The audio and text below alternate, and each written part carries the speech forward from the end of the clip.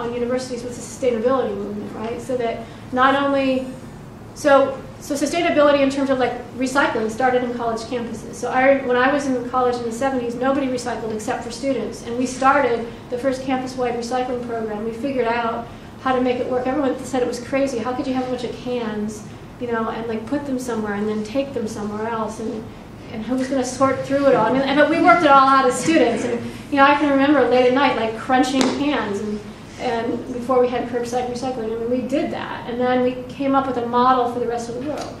And so it started off with recycling, and then it ended up in the material side of the college campus and the operations side, right? So that we now have dormitories that are carbon neutral. We have, you know, bike share operations and car share operations that start off on college campuses and then become a model for other places.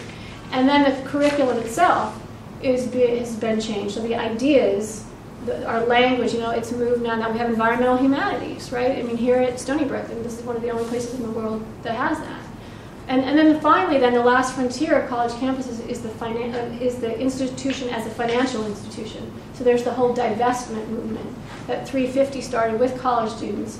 And the idea is that we're going to get all of our financial institutions to divest from fossil fuel holdings, because here you are investing in the very thing that is destroying the planet and killing our children. And so let's get our money out of there and put it somewhere else. And why not start with colleges? Because it's your tuition dollars, right? So let's get the people who have the endowment for SUNY to take the money out of fossil fuels and somewhere else. And so that, and you know, once the college students succeed in getting colleges to switch over, now you see churches starting to divest, and you know, it will start to spread hospitals, you know, things like that.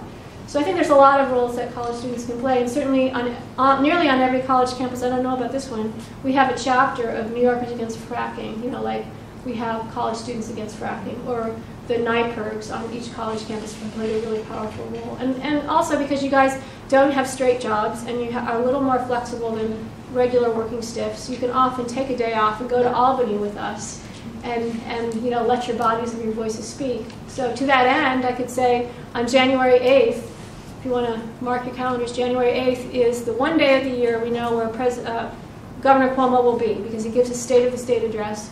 He always gives it to Albany to the legislature.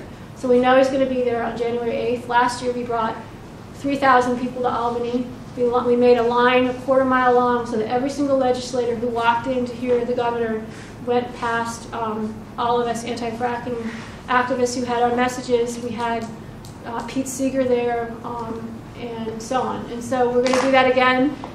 It's important to us to keep showing that the movement is building out and it's very diverse.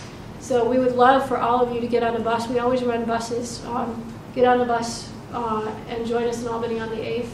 And then this comment, I mean, this comment period that we're in for Port Ambrose, I can't think of anything more important than college students bringing the knowledge that you have, especially in the sciences. And you know, Stony Brook is our premier scientific institution of New York. So for you to write a comment that's devastating to show the fallacy of liquefied natural gas as a fuel, and there's so much that needs to be done. I'm actually looking for somebody to help me do an economic cost-benefit analysis, because the only science that this whole thing hinges on, the liquefied natural gas, is to say that if we had trucks burning LNG, the emissions would be cleaner than burning diesel. All right, but if you look at behind that, what you see is that that's only true if you're just talking about tailpipes.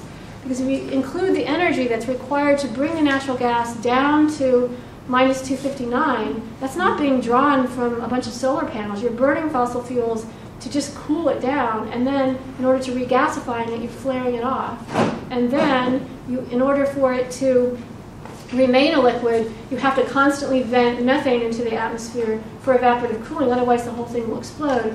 And so if you add up all the greenhouse gases and the ground level air pollutants, all the externalities that go into making LNG, it turns out, I believe, it's just as dirty as coal.